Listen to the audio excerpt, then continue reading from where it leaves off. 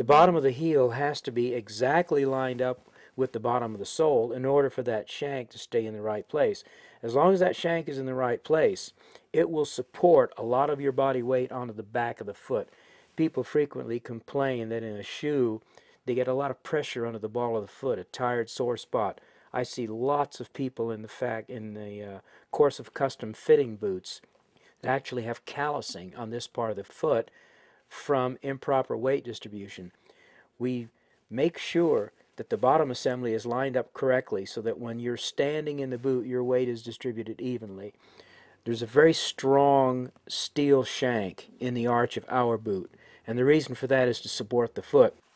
Something like a third of the labor that goes into the making of this boot is right there, because that's such a critical part of the construction and of the comfort.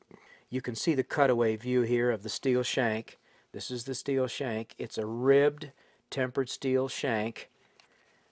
And the reason for the tempering is so that you have some spring. For instance, if you pick up a heavy object, it puts more weight on your arch, and the arch springs down out of the way. You take the heavy weight off, and the arch comes back up where it's supposed to be.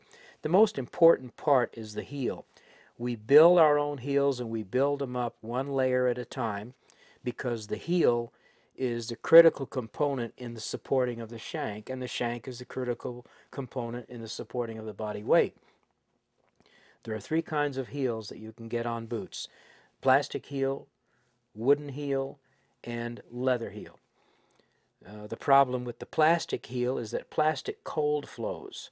Put a lot of pressure with this shank pressing down on that heel, and the natural cold flow of the plastic allows the shank to start sinking down through the heel. In other words, you get very short-lived support out of the shank with a plastic heel. The wooden heel doesn't cold flow the way the plastic does, but it's subject to rot. And again, eventually the shank will sink down through that heel. The leather heel doesn't rot, doesn't cold flow, so leather is the ideal material for the support of the shank.